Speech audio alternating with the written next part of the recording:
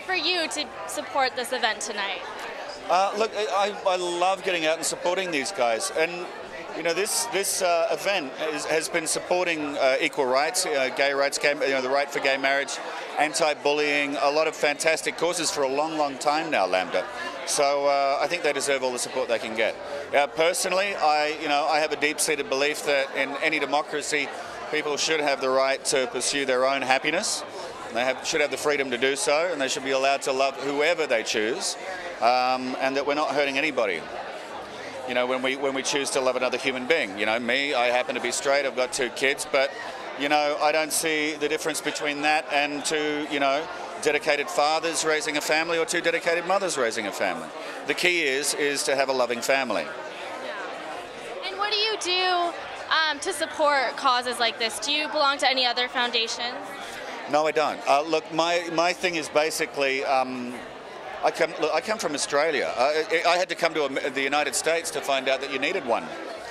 You know, we have openly gay politicians, ministers. Our Prime Minister is an unmarried atheist who, you know, has a 20-year relationship with a man. We don't really see things in the same terms. But, you know, my children are American, and they're living here now, and, you know, I want them and every other child growing up in this country to have the same rights no matter what their orientation, no matter what their gender, no matter what their beliefs.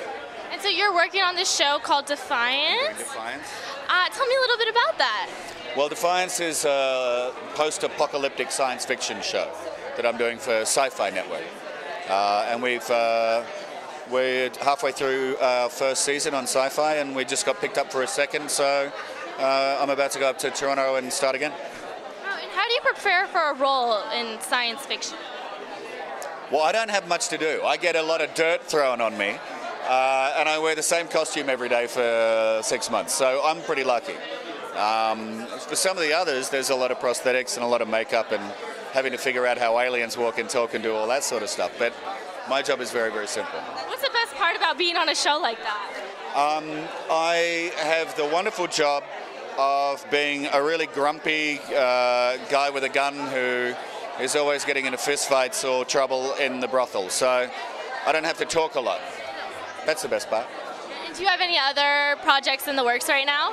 I have a film with David Ross called I Do, which is actually a pro-gay marriage movie, which is out at the moment. It's in selected cinemas around Los Angeles and the rest of the United States. So that's out, and yeah, over the summer I think I did 3 so far. Swelter will be the first one out. It's a heist film with the lovely Alfred Molina, Lenny James, and Jean-Claude Van Damme and I, and Josh Henderson from Dallas. Yeah, lovely cast. Well, thank you so much. It was a pleasure talking to you. Thank you so much. Thank you.